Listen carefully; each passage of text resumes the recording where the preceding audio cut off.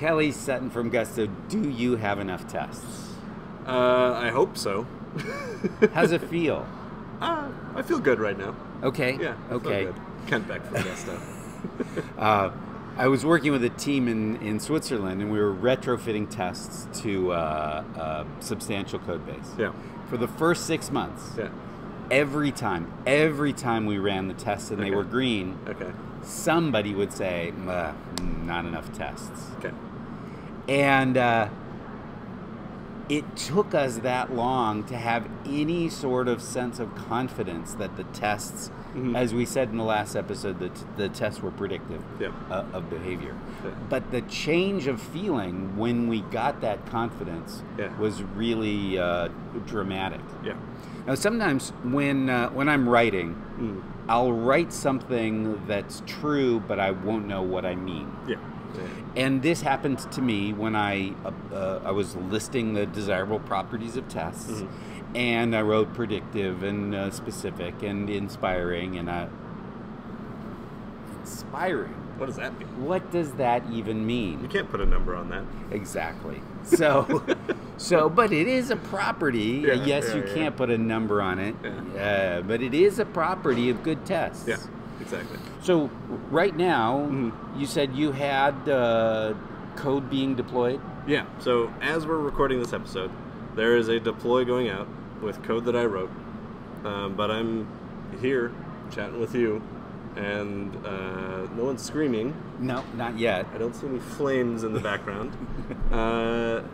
And I think that's because our test suite here at Gusto is inspiring to some degree. It inspires confidence. If the tests are green, it's okay to go to production. Right. Yeah. And as you said, this is not a numerical thing. This is not some correlation, P, and blah, blah, blah. This is about a feeling. Yeah. When you have tests that give you that sense of confidence, like, everything's okay, and it's really true, then that frees up energy to apply to lots of other things that you might want to do. Yeah, and so the part of inspiring, like this last desirable property of tests, for me is not like what does it mean, it's what does it buy us. Right? Yeah.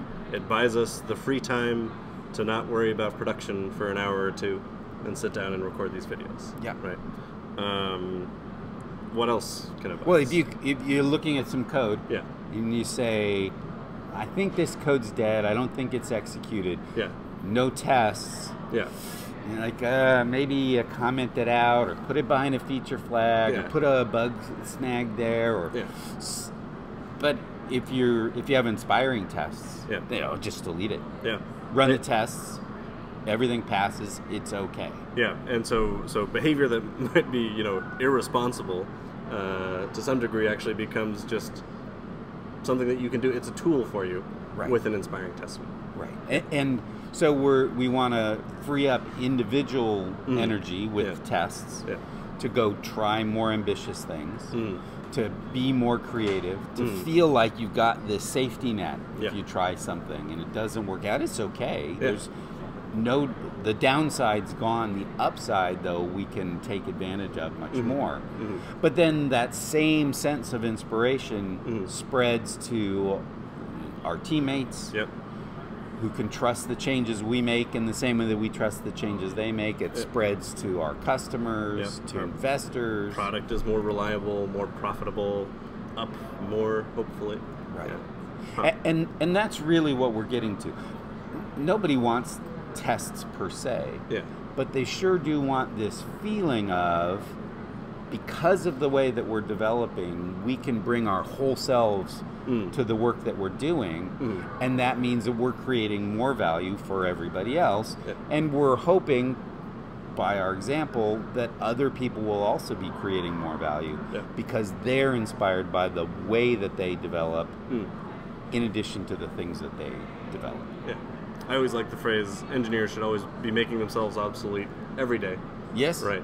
Like, I should not be doing the same thing on Friday that I was Thursday. I should not be doing the same thing on Thursday that I was Wednesday. Right. And so we would like tests that enable that progression as opposed to same thing over and over again. Yeah.